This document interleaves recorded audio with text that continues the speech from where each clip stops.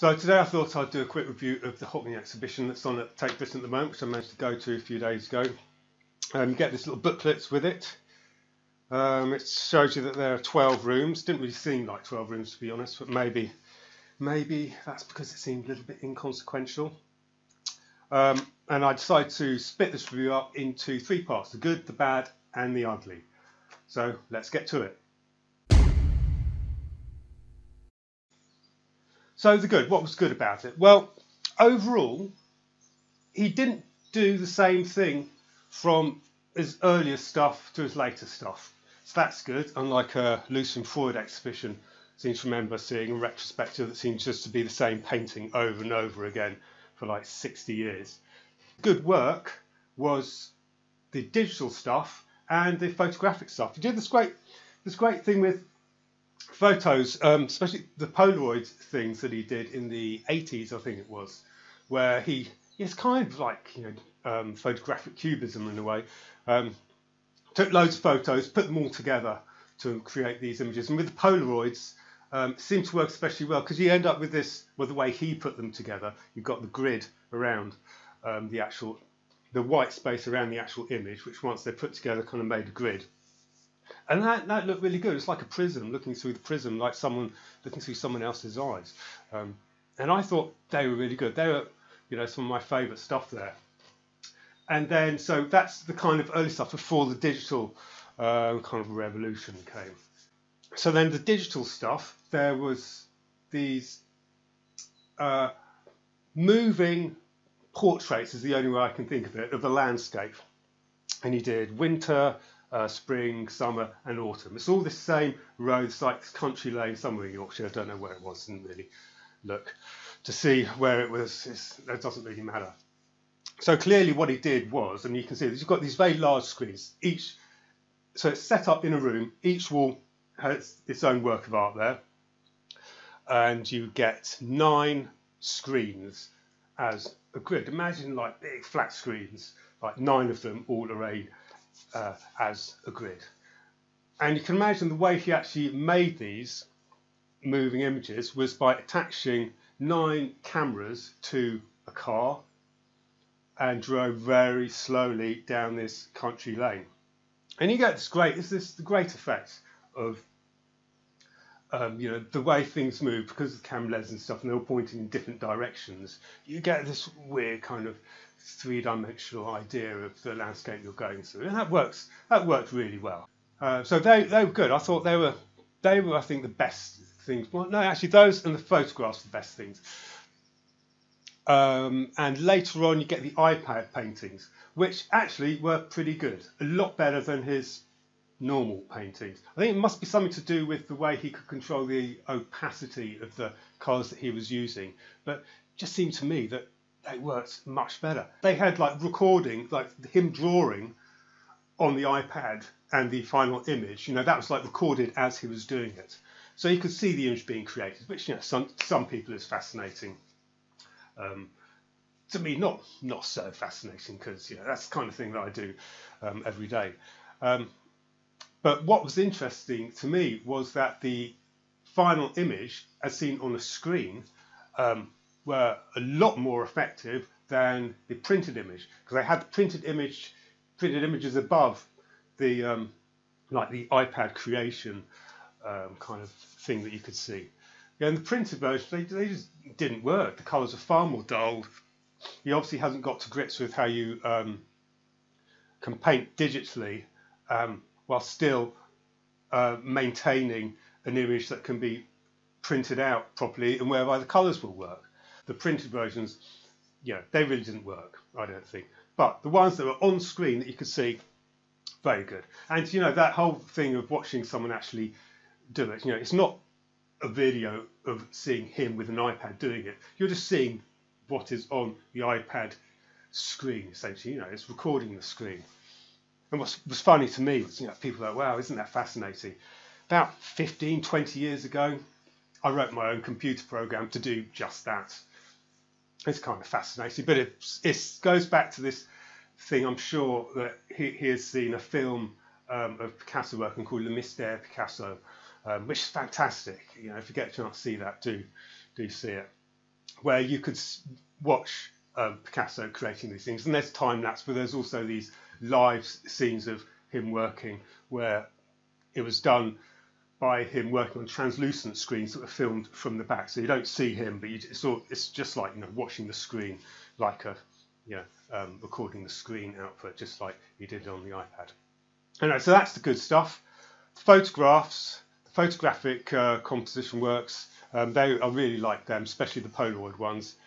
There's a very famous one for Desert that he did, and I didn't like that so much. I found that it was a bit washed out, to be honest. I just don't think it worked quite as well. I think something about the Polaroids, the chemical process that they go through for the image to be created, gave the colours kind of a real intensity that in his other photographic stuff that just used like normal 35mm camera photographs, they just didn't quite have in the same way.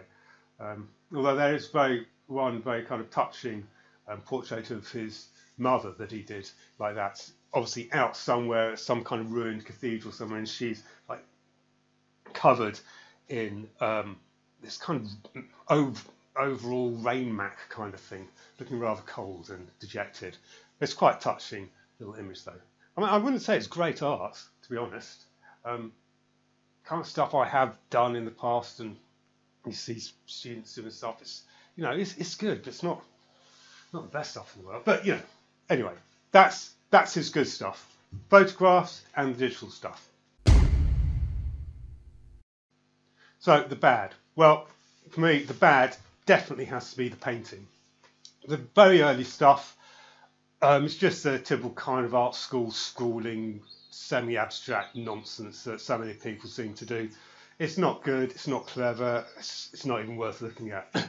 Moving swiftly on, eventually he got to the point where he's doing these portraits of clearly wealthy people out in Hollywood, Los Angeles, somewhere there. And they're done better. I think he clearly took a lot more care with those pictures because he's probably getting paid a lot of money to do them. But it so annoys me. This man, the way he can't use paint. He's not a painter. He can't paint. The man can't paint. You see, like he's clearly got a facility with image, right? He can do image and he can do portraits. He's good at portraits. He can get the lightness, he gets the character, but the way he paints is shit. He can't do it. And he's careless and lazy. And so you see things like with outlines of head and maybe some paint has gone astray, gone into the background a bit, it just kind of roughs it in. You can just see where he just couldn't be bothered to actually do it properly. Why? Probably because he painted the background first and painted the figure over the top. And so he hasn't got that colour mixed up properly or something. He just couldn't be bothered. Then you get the drips of paint here, there and all over the place. I just think it's poor. It's just poor craftsmanship. The man can't paint. He's clearly got no interest in paint. And I can't bear that. I'm a painter. I'm passionate about paint. You've got to use paint. Paint is a means for expression. It's not just a means for getting colour on a canvas. And that's all he was using it for. So even though these portraits, they're very impressive images and they're very large, and that's always impressive. Oh, don't artists love a large bit of canvas? Oh, yes. The paintings, as paintings, they're rubbish. They're not good paintings. They're graphical. Sorry, that sounded a bit wrong. They're illustrative. You know, that's the thing that it comes across more than anything else. And so the impression I'm left with is something that's rather kind of inconsequential and really kind of almost meaningless in a way. These almost seems like illustrations of people. You know, they are good for what they are, but they are not paintings. They're graphical portraits. That's the best way I can describe them. And I can't bear the way he clearly paints the backgrounds of things first. Later on you see these like pictures is more kind of landscapes and gardens and things like that. And you can see how he's painted the background first and then painted the foreground over the top. And I just think that's almost like a dereliction of duty. You don't see that. Like when there's a wall behind something else and you're painting the view, you can't see the wall that's behind. Yeah, he paints the wall that's behind and then paints the other things in front.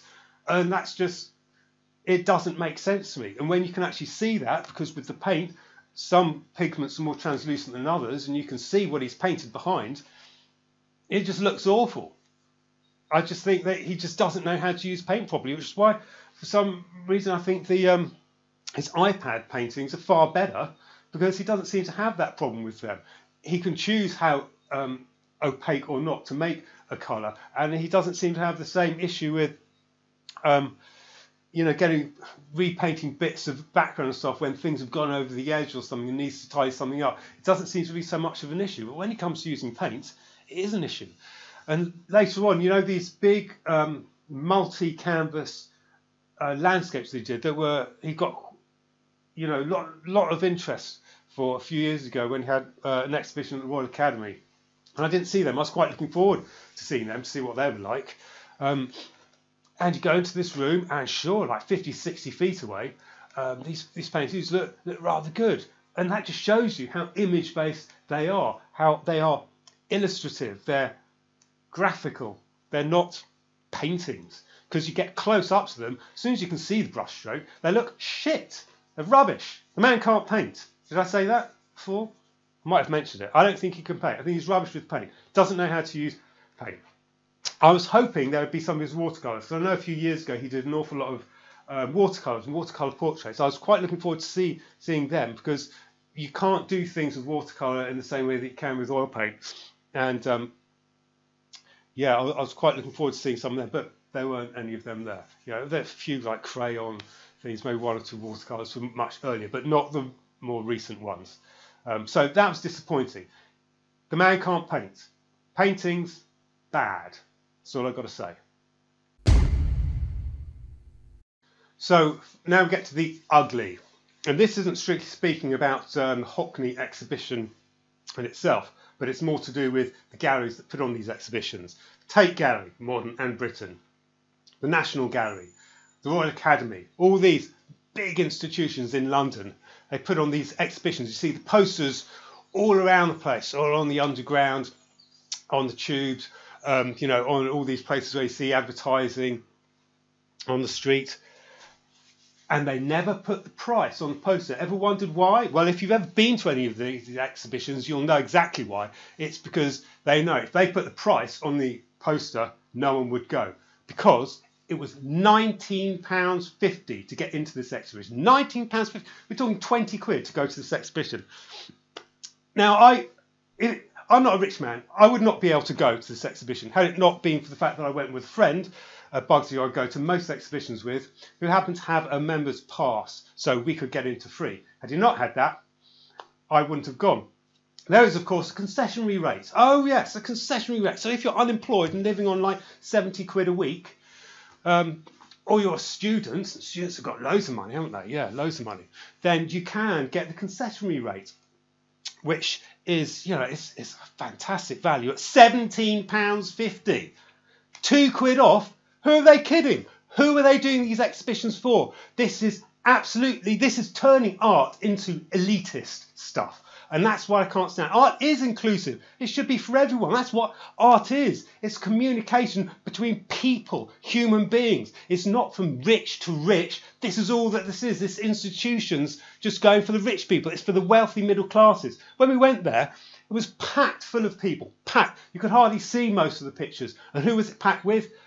Average age over 60. Wealthy middle classes. And that's who they're doing these exhibitions for. And that pisses me off. It shouldn't be for them. It should be for everyone. £19.50 for this exhibition. That disgusts me. It should be £10 to get in. Concessions, £5. That's what they should do. Not charge so much. It's so wrong that they do that. It turns it into an elitist game rather than an inclusive, cultural thing that everyone should be going to see. Though not necessarily Hockney, because not that great.